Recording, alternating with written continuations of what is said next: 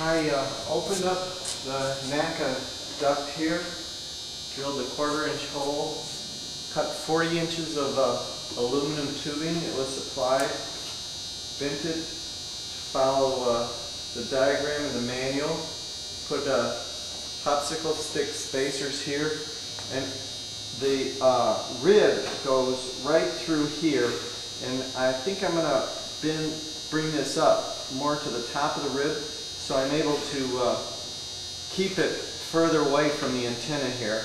And then I'll put the tubing here and attach it to this.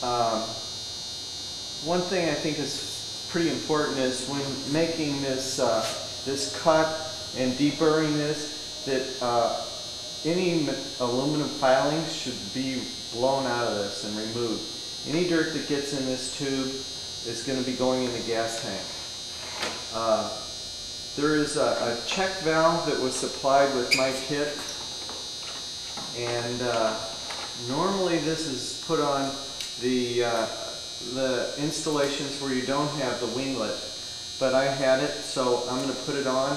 And there's this convenient fitting here that is really intended for the regular installation, in which the check valve is necessary because the tubing comes to the NACA duct here, and it would be at times lower than the gas tank. So I'm going to put this in here, and I'm going to need to get a fitting to attach the Tygon tubing to this so it can be disassembled when the winglet's taken off. And the next step is to glass this into position.